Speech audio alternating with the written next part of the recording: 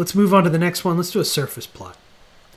So for surface plot, I usually do one of two things. I either come in and I just say, give me all the electrical components, right? Just give me all these pieces, and let's do a temperature of the solid surface plot.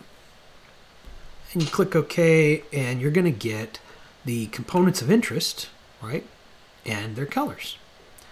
There's a strap on here. That's why that's not showing, because it's the actual strap needs to be shown for the colors. Again, just like cut plot, I can zoom in on my colors, but things are looking pretty good here.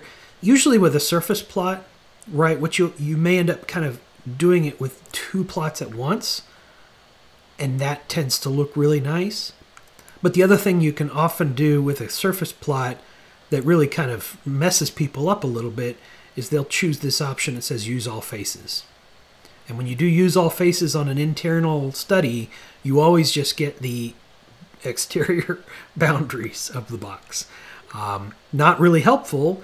So instead, what you want to do for something like this is maybe come in and crop it. And this is something really, really helpful for all plots, not just this one.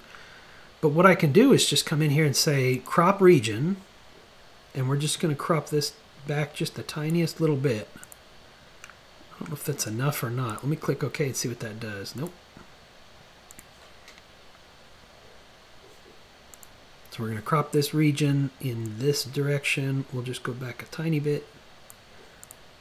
Click OK, and now we see inside and we get a much more complete picture. So hopefully that's a good tip. Again, cropping can be done on anything. Flow trajectories, surface plots, cut plots. If you're like, man, this surface plot's great, but it's chopping this out, crop it, and then the surface plot just stops at a certain point so you can see what you're doing.